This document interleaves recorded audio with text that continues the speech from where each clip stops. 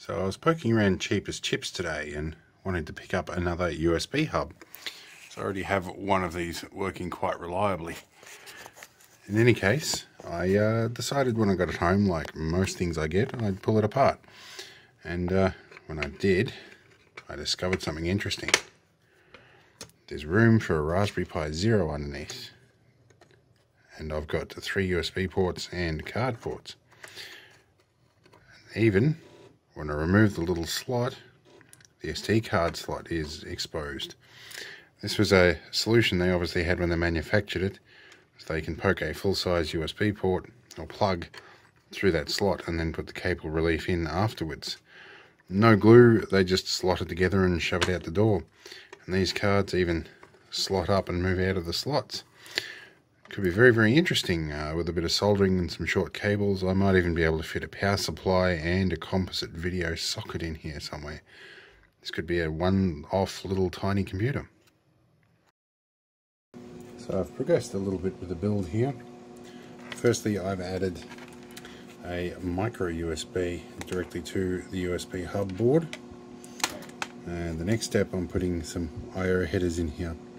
I found a power-only micro B lead, which will be handy. So the next step here, if I can position this in the camera view, is to solder on the header. And some of you will probably notice I'm positioning this in an odd orientation. That's because I want access to the composite video pins and also the reset pins. So I'll be putting a little tactile switch in here somewhere. Let's see how we go.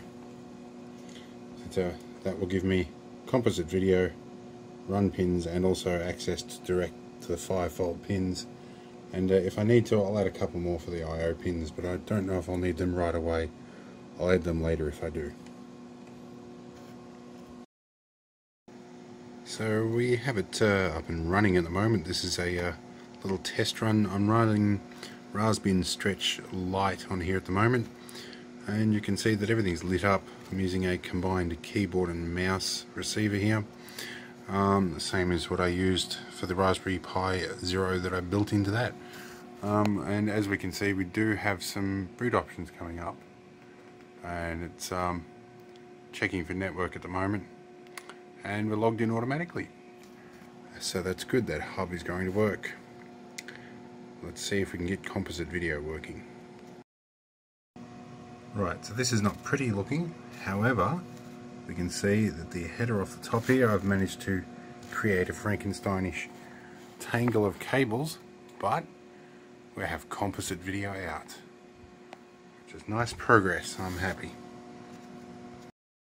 So we're just test fitting everything inside the hub at the moment.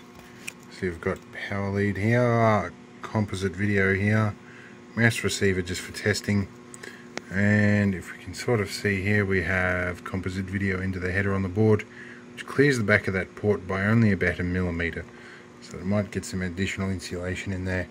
Soldered these direct to the board because I can't get the other connector in underneath there, so I'm just going once again straight in through the 5-volt line, as there's no poly fuse to worry about.